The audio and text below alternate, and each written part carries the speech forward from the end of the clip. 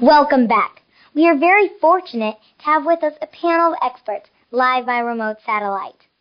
Professor Eliezer from Jerusalem University, Dr. Mordecai with the Restorative Foundation, Dr. Olympius with the Hebrew Historical Institute, and Rabbi Phineas, noted Pharisee and director of the Rabbinical School.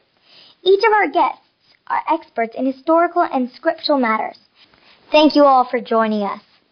Professor Eliezer, can you shed some light on the events occurring at the moment? Well, Rachel, questions were asked when the Eastern astronomers appeared in Jerusalem this week and met with King Herod. Many of the scholars in the city consider the appearance of the star simply a fluke of nature. Others, like myself, sensed there was more to it than that, especially with the recent events in Bethlehem. I have searched the scriptures and I have found that there's numerous parallels from the books of the prophets. For instance, in Numbers it states, "A star shall come forth out of Jacob." King David was a descendant of Jacob, and Bethlehem is the city of David. So there we have the first correlation. I see. Dr. Mordecai, what is your take on the situation? Professor Eliezer is correct. There are many correlations in the ancient scriptures to give us some insights into this most unusual event. It was said by the prophet Micah, "But you, O Bethlehem, who are little among the clans of Judah, from you shall come forth for me one who is to be the ruler of Israel."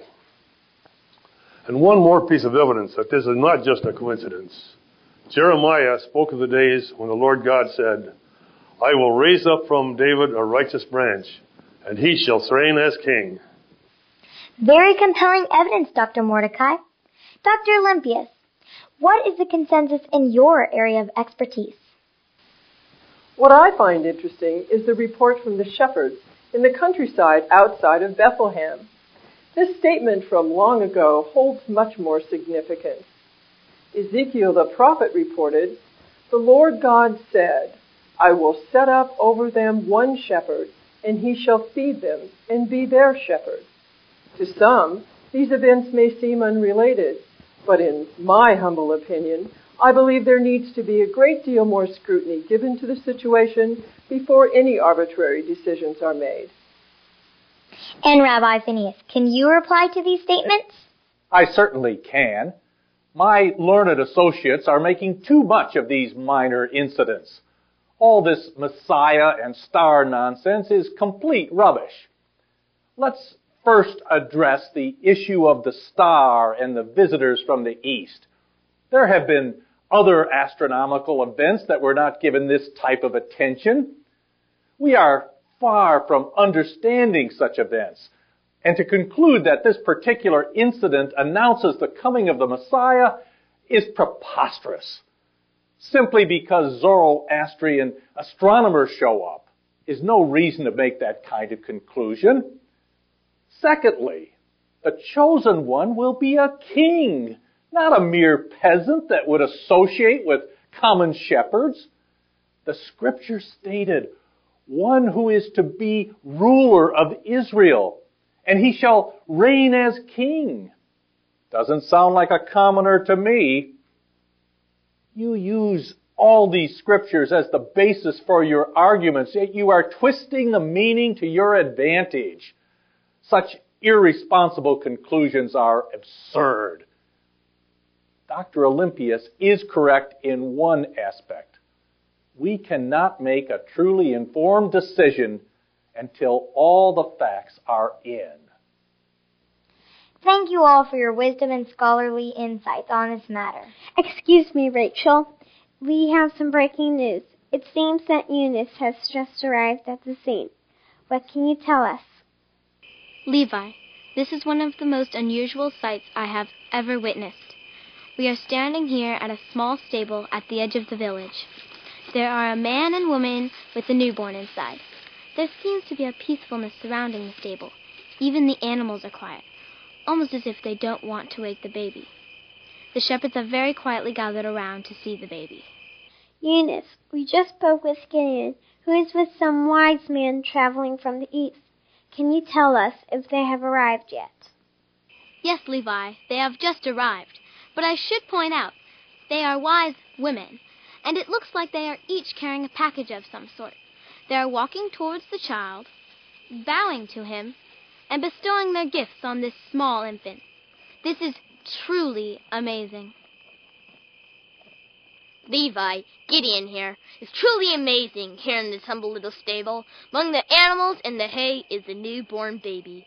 They are common shepherds and obvious wealthy, learned women. This is truly an extraordinary event. Incredible, Gideon. This must be the Messiah. This can be the only explanation.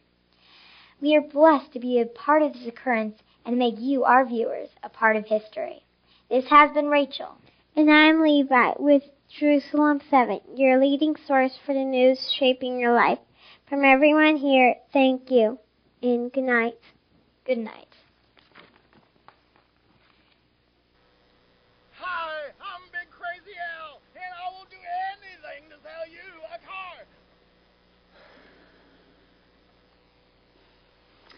Would you take her to bed? I'll take her to bed. Thanks.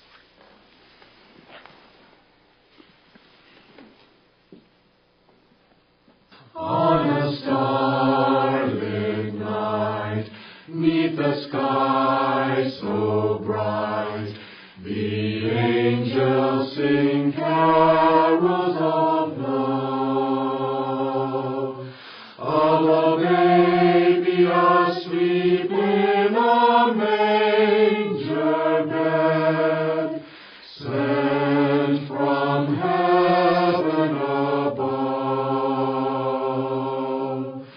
Sleep, O tiny precious one, sleep, God's chosen son. Silent night, holy night, all is calm, all is bright, round yon virgin mother and child. Holy infant, so tender and mild, sleep in heavenly peace. Sleep in heavenly peace. On a starlit night, 'neath the sky so bright, the angels sing carols of love,